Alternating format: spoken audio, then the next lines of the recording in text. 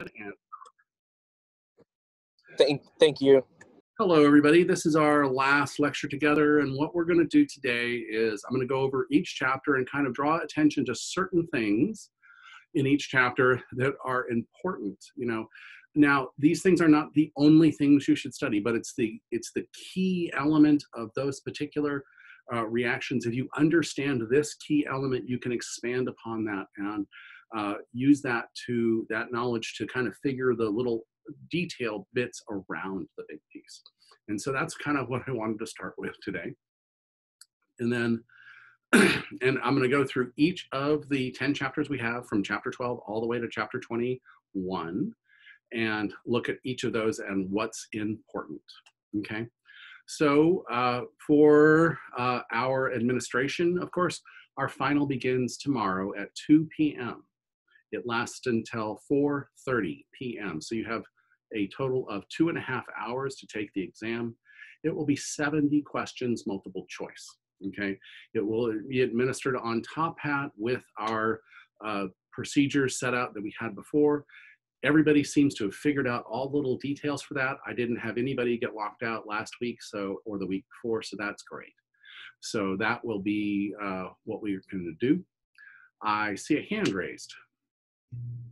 Hi. I wanted to ask kind of like how numbering was going to work on the exam or the final. So I know in the exam we'll have like, when we were testing over like 14 and 15, you'll have like 15.3. So then we knew it was like from chapter 15. Will it kind of be like that just because like some of the chapters, like yes. one thing? And what should happen is actually, I randomize them so they kind of all come in a weird order. This one should actually be in order. I'm going to start with chapter 12 and the 7 questions from chapter 12. Chapter 13, 7 questions from chapter 13. So in theory, that's how it should run. Perfect. Okay, thank you. Okay. And you can put your hand down. Sorry, let me do that. Or I can just high five you, one of the two. Okay. All right. So that's it. Homework is due at midnight tonight, and it's reviewable for the last 2 chapters is reviewable after midnight tonight. So all the other homework should be open and available to you to review. And so those are, so try to do your last reviewing on the last 2 chapters. Okay. Now we haven't had an exam on the last 2 chapters, so look toward the homework as a good representation of the questions I will be asking for those 2 chapters. Okay, so let's see, that be said. Okay, so after our exam on Friday, I'll go ahead and run the numbers, make sure it was a valid test, and if there's any curbing to be necessary, I'll do that. Note, it is out at 200 points. Right now it says it's 203.78 points. I'm not sure exactly how it calculated that. I'm trying to figure that out right now, but it should be out of 200 points. Okay, so tomorrow morning I will add the homework grade for chapters for week 5. And then the only grade that should be missing in Canvas should be that final exam grade. Okay, so double check all of your stuff, make sure that everything is in there the way it should be. I did a little housekeeping on the Canvas website because it had some things had 2 places after the decimal, some didn't. So double check those just to make sure. I think I only had 1 or 2 translation errors so far, but we've caught them and got them fixed. So after the exam on Friday, I'm going to go ahead and rack and stack the numbers Friday morning. And I'll post the grades there. Double check your grade on Friday morning and go ahead and email me if there's an issue, okay? Or if you want to talk about something on Friday, because I'm going to submit my grades sometime Friday afternoon. And so it's easier to change things with when it happens. What if pictures don't show up for a question on the final? Go ahead and skip that. I'll go back. It turns out if I go back and unassign it or change its point value, it regrades everybody's and shows up as the correct grade. So I've been working on doing some test runs through Top Hat. Every picture has shown up in my 3 test runs so far. So I hope I figured out what the problem was, but I've loaded it 2 or 3 different times and it seems to be working. So I'm hoping we don't see that. But if you do have a problem, if there isn't a picture, go ahead and just skip that question, and I will just click all the answers. No, just skip the question and I'll unassign it, and it'll auto grade it for me. So I really like that about this. In old Scantrons, I'd have to go manually figure out what was wrong. So this is actually a great function for me as well. Okay, we're up to about 25 people. Okay, so that is our administration. Go ahead and currently on Canvas, it might say if you have a 89.5, it might assign you a B. Don't worry about that. I will change that letter grade at the end. I'm trying to figure out how to change it so that it'll curve, it'll start, it doesn't truncate at 90 or at 80. So I'm figuring that out.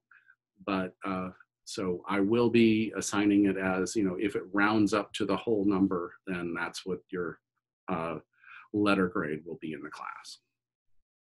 Okay, any questions about administration or the final before we move on to part 2?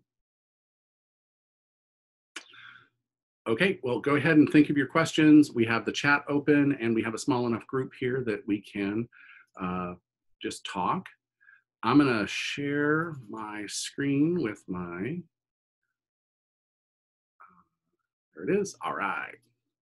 So the first thing I wanna talk about is how to, give you some ideas on studying or kind of, gathering all of this information. We have a lot of information, but I think that when you gather the information in something like this table or a reaction diagram, you'll start to see similarities here, okay? And so I gave you these reaction tables for 18 and 19, but I think they're representative of what you can do for the other chapters, okay? And so I was thinking about that last night and I went, oh, this is a great example of one way to correlate everything together. The other one would be to actually have another column and say going from this material to this material, and then how to get back. So if you had another column that said, okay, I use this reducing agent to get here, but then I use this oxidizing to get back. I think adding that kind of thing, especially in chapter 12, is going to be the only other thing I would add to a reaction table. Now, notice on the reaction table, I can have a name. Not all of them have names, but it's going to be things like addition reaction, substitution reaction, oxidation, elimination reaction, things like that. Those are the types of names that you can have for these. And notice on this particular table here, I specifically drew, there's a CH2 there. That CH2 is part of the reaction. So that's why it's there. You have to have a hydrogen there, an acidic hydrogen there, to make the reaction happen.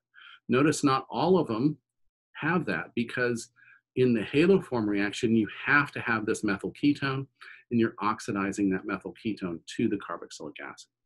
So by taking it and drawing attention to the functional group change and the part of the molecule that is required for that functional group change, I think that is a good way to start gathering all this information and getting it straight in your head.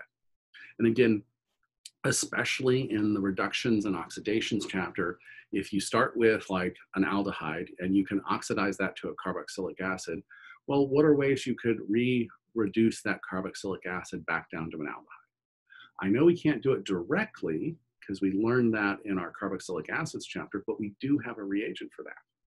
And so starting with those kind of, going back and forth, I think is the best way to try to, and that'll cross all the chapters. All the chapters will end up on this same table in the end. Okay, so that's one way of thinking about getting this material all kind of in a row.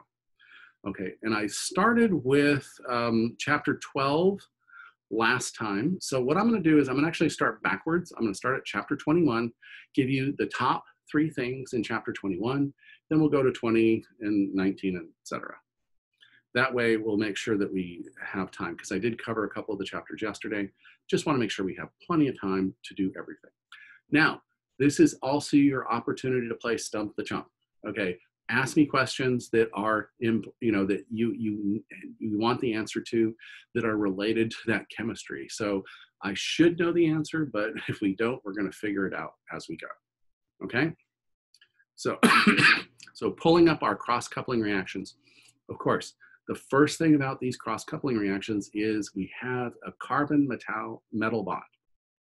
Okay, hence organometallic. Okay, so that's the key there, and it's a polarized bond, and we're going to use that bond to our advantage to create new carbon-carbon bonds. Okay, so in all of these, we have this polarized carbon-carbon bond, and in all of these, carbon carries the negative charge. Okay, in all of these, the metal is the less electronegative element, and therefore the electrons go with the carbon. Those electrons are the one creating the new sigma bond in all of these reactions, okay? Except in the metathesis reaction where we are exchanging a pi bond. Okay, so once you create your carbon metal bonds, and there's a couple different ways to do it, when we have the organolithium reagents, we actually are changing the oxidation state of lithium from lithium 0 to lithium +1. In the Grignard reagents, we're changing the oxidation state of the magnesium from magnesium 0 to magnesium +2. So in lithium, you have 2 equivalents because you end up transferring a total of 2 electrons. In magnesium, you have 1 equivalent because you're still transferring 2 electrons to create that reduced carbon anion. Okay, so that's a subtle thing about that.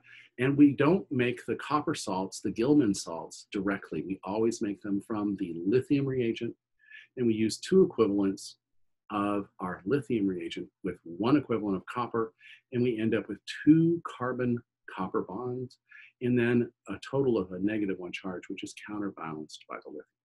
So the creation of these organolithium reagents help us kind of move on to the other organometallic reagents. So in creating the boronates, we use an alkyl or aryl lithium to generate the aryl borate. In all of our examples, we actually used aryl boranes. The aryl borane is the most stable, so that's the most commonly used. Okay. And the driving force here is that the alkyl lithium, or the aryl lithium in this case, is much, much more basic than the alkoxide that's created.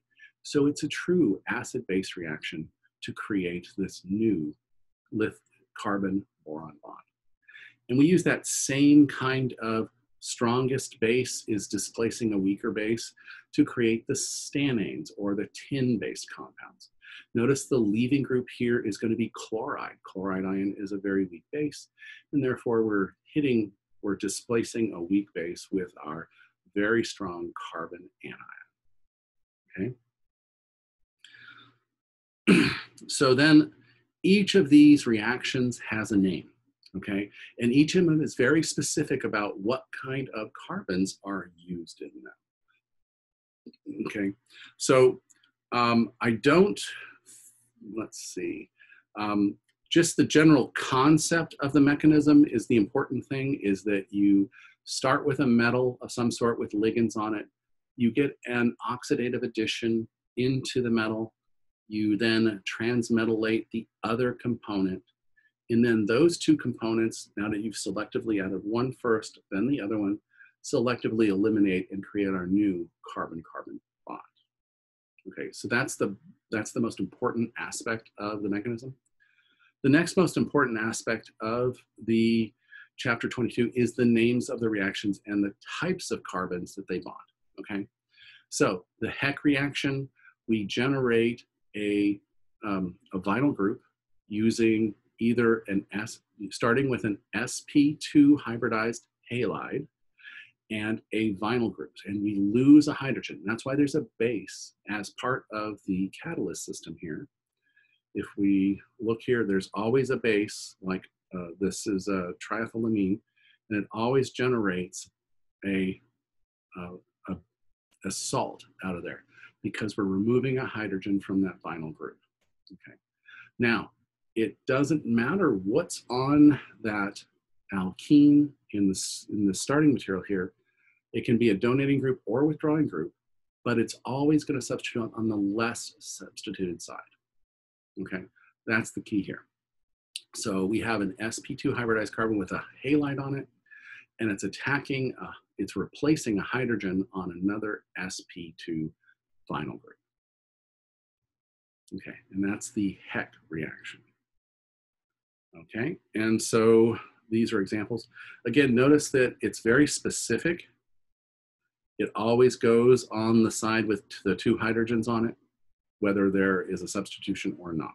Okay, and the common theme in all of these reactions is the stereochemistry of the alkene halide is maintained. If you start with a cis alkene, you end up with a cis product. If you start with a trans alkene, you end up with a trans product.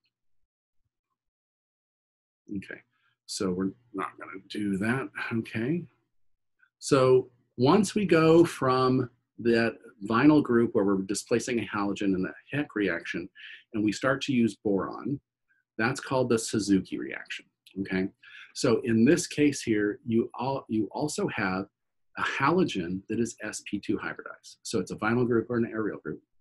And in most cases, our group here is going to be an alkene or a arene. So it's typically going to be a sp2 hybridized boron compound as well. Okay. And in all of these cases, we can have the maintaining of the stereochemistry of the alkene we're using. Okay. So if it's using boron and a halide, and they're both sp2 hybridized, it's the Suzuki reaction. Okay. The Stille, remember Stille is tin, SN, Stille tin. Okay, in the Stille compounds, we have 2 reactions really. The first reaction is sp2 hybridized, going to a new sigma bond in between them. And the other one is using CO, so carbon monoxide. You can actually end up adding an sp2 carbon to a CO to another sp2 carbon and generate a selectively inserting a carbonyl compound in between the 2 other materials. And this happens because of that mechanism where one has to insert first, the CO is already bound to the metal, and then the alkyl halide, the transmetallation happens third, and then when they get kicked out of the catalyst, all 3 are found in the product. So think SN is Stille, tin is Stille. Okay. The Shana-Gashira is the first one where we had something other than an sp2 couple, and that's an sp2 couple. Okay, notice we have to have that hydrogen at the end, and notice we use a base. There is some kind of Br or Hi given off, and therefore we need a base to catalyze this. We get a sigma bond in between our triple bond and our double bond, and we call that the Shana-Gashira. Okay, alkyne to alkene coupling, Shana-Gashira. Okay, and the alkene metathesis reaction is where we end up exchanging partners in 2 different alkenes, and you eliminate a small molecule like ethylene, and if you eliminate ethylene, it's going to dissolve out a solution and you're going to drive your reaction to completion. Now, the 2 modifications are you can close rings and open rings the same way. Okay, so the 2 modifications of that, if you're not giving off a small molecule like ethylene here, you can open a chain up and give you a long chain polymer. The other way you can do it is you can close the ring as long as you're making a 5 or 6 membered ring. Those are the most commonly made by metathesis, and it has everything to do with the ability to the entropy associated with 5 and 6 membered rings. You can make them smaller than 5 sometimes, but it's really strained. You can make them bigger than 6 sometimes, but it takes a lot. It's not as efficient. Okay. And then the last of these also involves an organometallic reagent. One we didn't use very much in the Grignard chapter, which was the Gilman reagent, which is the copper, the two equivalents of an alkyl halide on the copper reagent. In the Gilman, in the Corey-House reaction, we can take, this is the first time we actually have an sp3 hybridized carbon making a bond with our system. This is the only one. Everything else was sp2 or sp, right? This is the first one we have with an sp3 alkyl halide in the coupling reaction. And it can be either part. It can be the halide or it can be the one on the copper. It's the only one that allows us to do that, okay? And just like in the other reactions, if you have stereochemistry on an alkene, you maintain that stereochemistry. Okay? And while it seems a little out of place, the Wilkinson catalyst is unique because it's a transition metal catalyst, but it's completely soluble in solution. And so like all of the other hydrogenation catalysts we use that use metals, they do syn addition. This also does syn addition. However, it's completely soluble in solution, which is not true for our other reducing agents. Okay, so those are the top things, is the names and which metals are associated with those names. Like Suzuki is boron, Stille is tin. That's the number one thing. Number two, stereochemistry is maintained, and which reaction uses which hybridization. Okay, those are the three key things that will help you correlate all of this information from chapter 21. Okay, questions on chapter 21? I had a quick question about the Wilkersons. I forgot what it's called, the last one that we just went over. What do you need to know exactly for that? Kind of like everything, or you just need to know? It's soluble, syn addition, and uses rhenium. Okay, thank you. The catalyst is this RH right here. And because it's like that, it's completely soluble. Hydrogen binds to it, and then it adds across the alkene and syn addition. Okay, thank you. Rhodium, sorry, not rhenium, rhodium.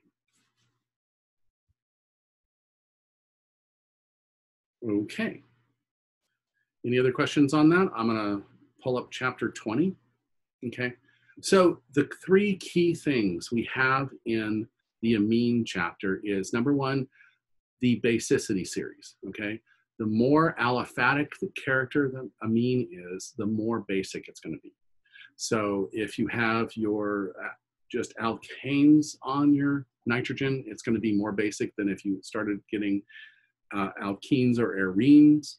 And then if those lone pair is being donated into some kind of aromaticity, it even becomes less basic. So that basicity series there, or the inverse of the acidity series, is a key phrase in the amines. Okay, and the nomenclature of the amines is a little different. It's the only one where we care how many carbons are bonded to the nitrogen. Okay, all the other assignments, tertiary carbons or tertiary alcohols, that's how many carbons are bonded to that carbon of interest. This is the only one that actually cares how many carbons are bonded to the nitrogen. So that's one unique feature, and that's on the nomenclature table, the nomenclature rules that is on Canvas and Tracks. Okay. And we learned some common names in the aromatic region. Okay, and then the next most important thing about amines is selectivity. When we want just a primary amine, we can't just use a nucleophile in an SN2 reaction. We have to be able to trick it into only adding once. And so we have a couple different really unique selective tools for allowing us to make primary, secondary, and tertiary amines. So for the first one is the Gabriel, only makes primary amines, okay? Then we have some rearrangements, okay? In rearrangements, you always spit out some kind of molecule, typically something, a CO2 or a CO3 reaction, and you end up losing a carbon from your chain. So rearrangements always decrease the number of carbons in your chain. That's a key phrase in the rearrangement reactions.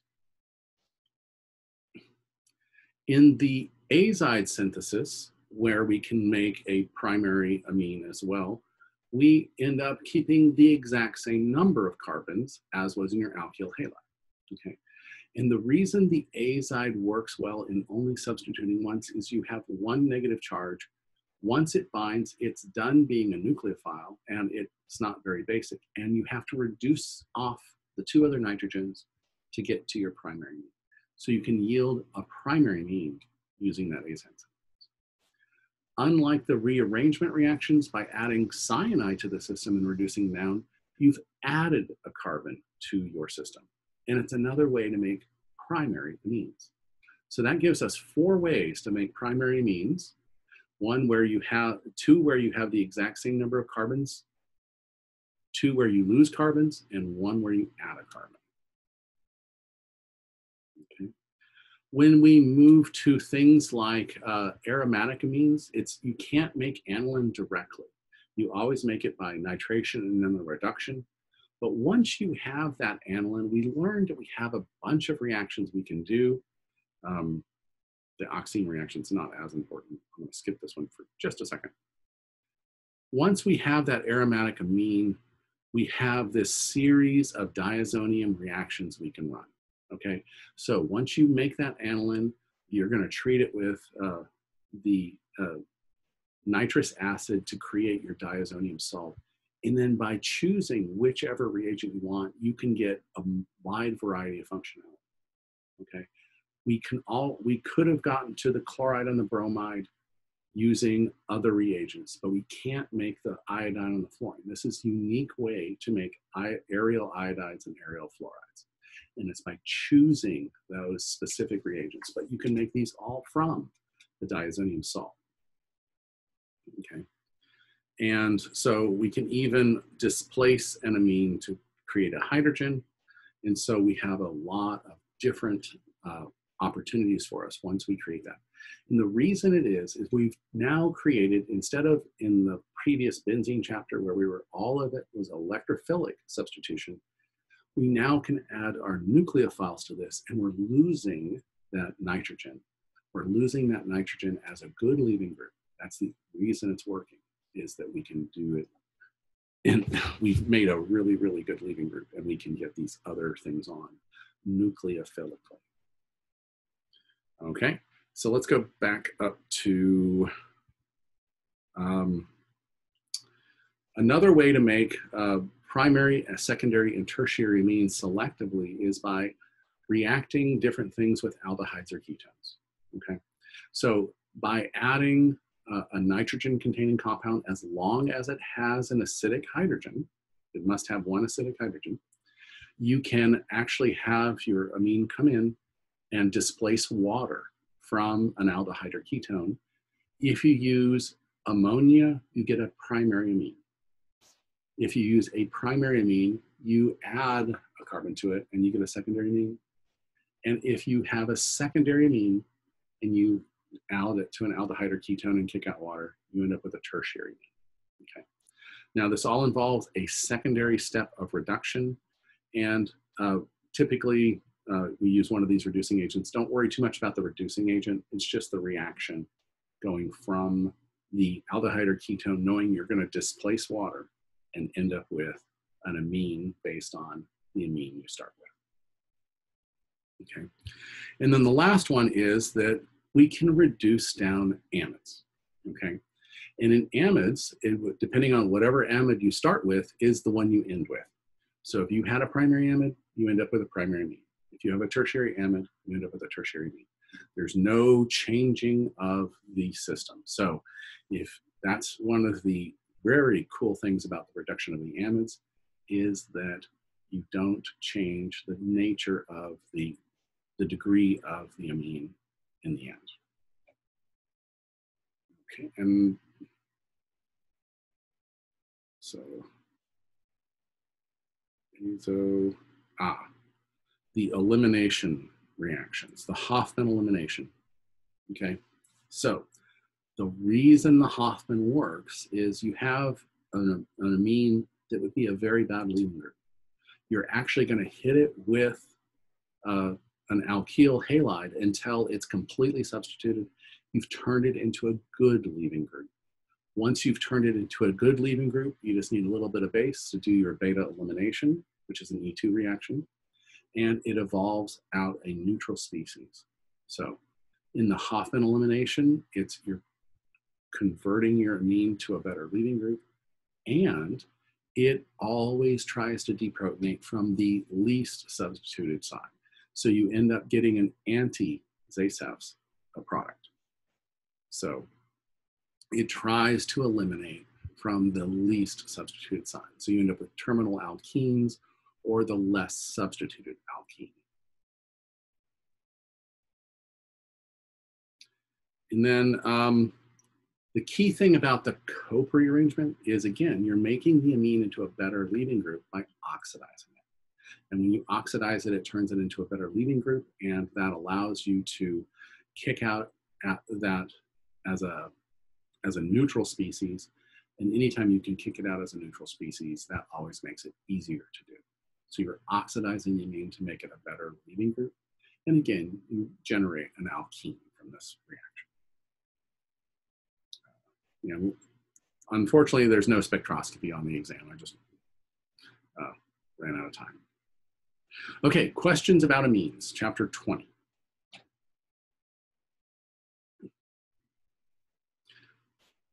So when you're attacking a chapter 20 question, it's like, okay, is it a primary, secondary, or tertiary amine? How many carbons do I have on my starting material? If it's getting longer, that means I've done some kind of addition reaction where I used like the cyano group. If it's getting shorter, oh, maybe it did something like a cope rearrangement.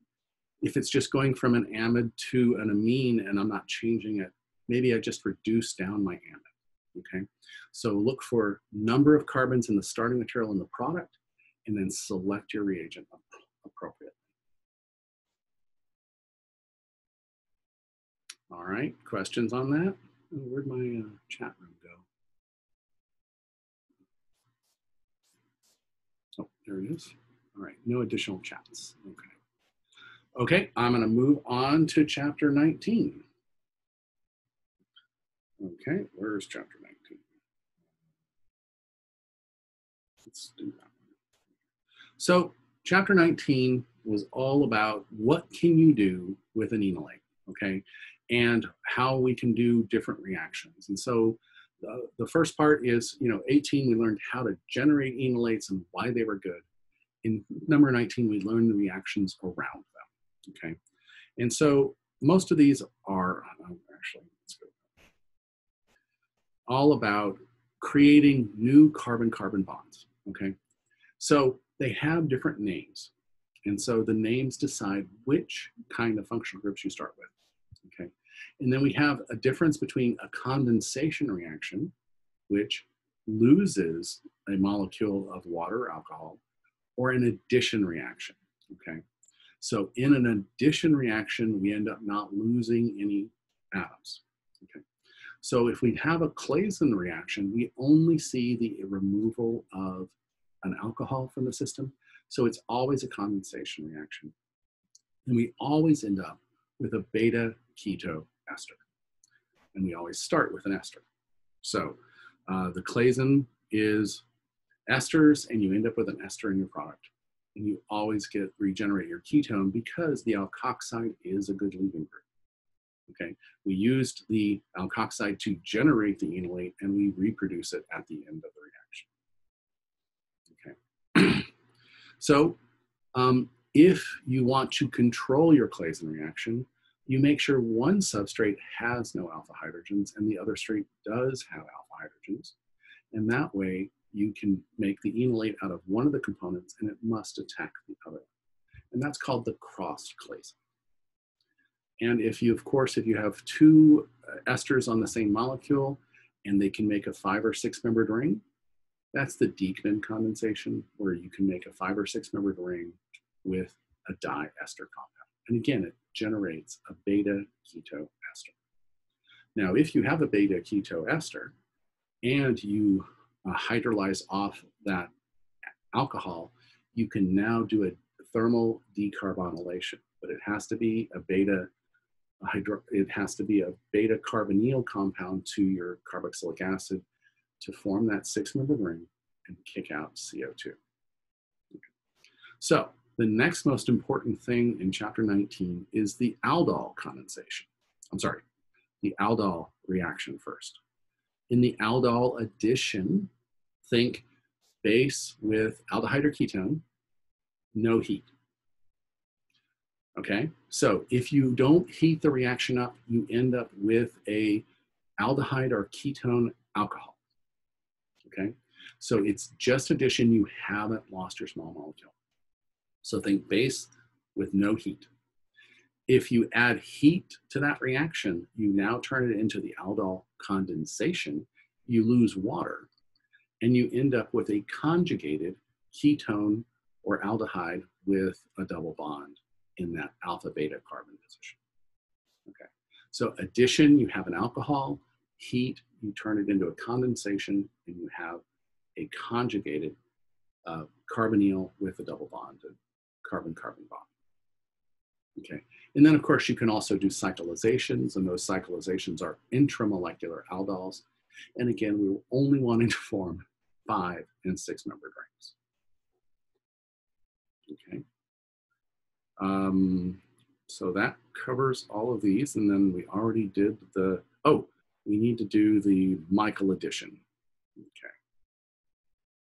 So once you've created this unsaturated aldehyde or ketone right here, you can do that addition, that beta addition reaction using a nucleophile. Because what will happen is you'll have that, it's a 1,2 versus 1,4 addition, and the 1,4 addition works with weak nucleophiles. If you have a strong nucleophile, you'll end up with adding across the carbonyl. Weak nucleophiles, you'll get that addition at the beta carbon to give you a wide variety of different substrates. Any weak nucleophile will generate that. Weak nucleophile. All right. And so if we're using an enolate as our nucleophile, it has a name, the Michael addition, but it's just the exact same thing. We're adding something to that beta carbon of an unsaturated aldehyde or ketone, and that generates our beta addition product. And then we just do some examples, and we can do thermal decarbonylation. Yeah. And then the one derivative of that is this Mannich reaction, where you've added 1 extra carbon to the chain by pre-reacting your aldehyde and your amine. This creates an iminium cation, and then that acts as your nucleophile. And that is what it's attacked by your enol. All right, questions about 19. So 19 is all about, I generate an enolate, and where does it go? Okay, enolates want to either do addition reactions across a carbonyl compound, or they're going to want to do a beta addition across a conjugated carbonyl compound. Okay, so but it's all about attacking with soft anions. Weak nucleophiles. That means the same thing, but we didn't learn that phrase. So, weak nucleophiles will give us these types of products. All right, questions about 19. Got about 8 or so minutes before we're going to take a break. So let me do chapter 18. So chapter 18 is all about generating those enol enolates. It's talking about enolates, generating that, deprotonating those alpha hydrogens, finding them, knowing which ones are most acidic, and generating that enolate ion. And there are some thermodynamic versus kinetic aspects to this, okay? So the first thing is finding the acidic proton. And when we're talking about these acidic protons, we're talking about something other than an alcohol or a base. So we're looking for things that are the alpha hydrogen, the things next to the carbonyl, okay? Oh, this is the Claisen. Okay, that was also in 19, okay. So the Claisen is in chapter 18. I already did the Claisen, the cross Claisen, and the aldol. Okay. So that means 17 is the one where we look at the alpha hydrogens. Okay. So in the alpha hydrogen, we want to look for the series. We want to understand why the acidity increases as we go to more and more electron withdrawing groups, okay? If you understand this, you'll know exactly where you're going to generate your enolate, okay? And then if you know where you're generating your enolate ion, you'll know that's the carbon that's going to be attacking all of your substrates in the Claisen, in the cross Claisen, the Dieckmann, the intermolecular aldol, the alcohol, okay? So generation of that thing is important, okay? Knowing what enol ketotautomerism is, it is not resonance because we're moving a proton. We're moving a proton back and forth between two locations. Therefore, you're moving mass. Therefore, it's a tautomerization, okay? And because it moves through an sp2 hybridized to an sp3 hybridized carbon, you can actually racemize or change the stereochemistry around the carbon, that alpha carbon to the carbonyl here, you can change that stereochemistry. So knowing that enol ketotautomerism happens, knowing that it has a stereochemistry element to it, and then figuring out which one is going to be more stable. The more you can stabilize that partially negative charge over more atoms, the more likely it is to be in the enol form, okay? The less stable that anion is, the less likely it's going to be in the enol form, and the more it's going to be in the ketone form. Okay, so and again, the interesting thing about this is that we have a set of reactions that happen even though we don't form that enol in a very high concentration. The fact that it forms at all, we can take advantage of that because we can slowly do reactions on there. Every time it forms a little bit of that enol, it reacts like an alkene. And when it reacts like an alkene, you end up with alpha substitution at that position. And then you regenerate your carbonyl compound. So one of the things we can do with that reactivity, is we can do nice little acid catalyzed halogenations, okay? Just a drop of acid is enough to get there to get a halogen on there. So we have that reaction here, and this is in the reaction tables we also looked at. We can get base promoted halogenation. And in base promoted halogenation, you can do more than one, okay? In acid catalyzed, you'll only ever substitute one. So if you want just the monohalogenated, you do an acid catalyzed. If you want more than one, then you do base catalyzed system. But the other thing about that is if you have a methyl ketone, all of the hydrogens will be replaced and it'll turn it into a carboxylic acid. And that's our haloform reaction.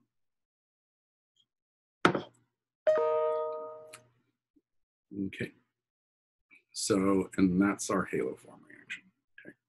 So a derivative of that is you can do it with the carboxylic acids. However, you really need to, one of the intermediates is turning into the acid halide. And if you add water at the end, it goes back to the acid. If you don't add water at the end, you can keep that acid halide. but it's basically a derivative of that acid catalyzed alpha halogenation, but you can do it with a carboxylic acid. And the key reagent here is phosphorus, because you want that oxygen to end up transferring to the phosphorus until you get it back. Let's see. So the benefit of doing the monohalogenation at that alpha site is now you've activated that site to be displaced by SN2 reactions. Instead of attacking the carbonyl, your nucleophile can now just do an SN2 reaction and you can functionalize your system. And there's a bunch of different ways to do that. We can use it to our advantage to make a new carbon-carbon bond, but it's the same kind of concept. And then we talked about the decarbonylation reaction already. If you have a beta keto carboxylic acid, you can decarbonylate that and generate just your ketone. And the malonic acid ester synthesis is a good way to add that beta ketone to your system. And then of course its compatriot is the acetic ester system. The difference here is you already have a methyl ketone on your system. And so in this case, you're adding a methyl ketone. In the previous reaction, we're adding 2 carboxylic acid esters. And so we end up with a different product here. Here we'll always end up with a methyl ketone. In the other system, we actually end up with longer ketones, ketones other than methyl ketones. Or, sorry, carboxylic acids. And then they decarbonylate as well. So noting the difference between the malonic acid ester, you end up with a carboxylic acid, and you can have 1 or 2 substitutions.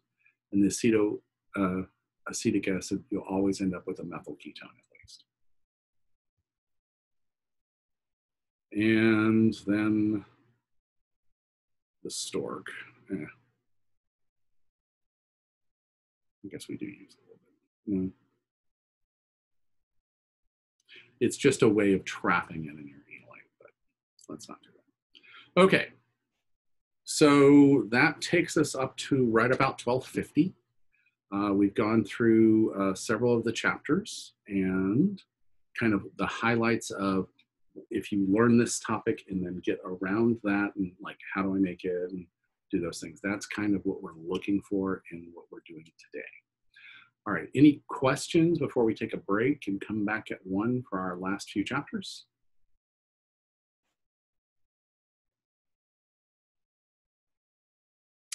Okay, nothing's in the chat and nobody's waving at me. I've got a thumbs up. So what I'll do is I'll go ahead and stop sharing, stop recording.